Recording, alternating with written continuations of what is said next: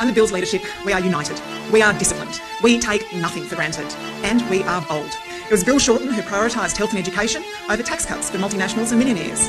The Liberals criticised Bill for his past as a union leader. Well, I tell you what, I will take a union leader over a failed ad man every time.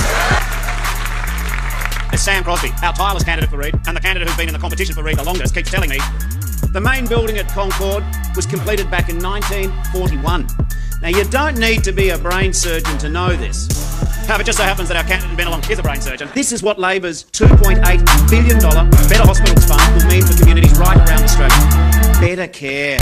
The most significant expansion of Medicare since Labor created it. A vote for Labor on May the 18th will see a $2.3 billion investment to virtually eliminate out-of-pocket costs for our fellow Australians battling cancer.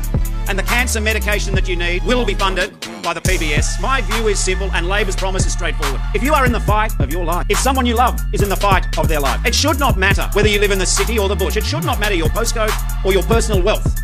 Under Labor, there is only one thing that matters. There is only one thing you will need.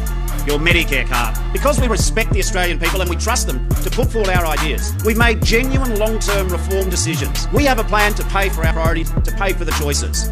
We're going to make multinationals pay their fair share of tax in Australia. And we are going to end the intergenerational bias in our tax system, reforming the subsidies that advantage property investors over our young first home buyers.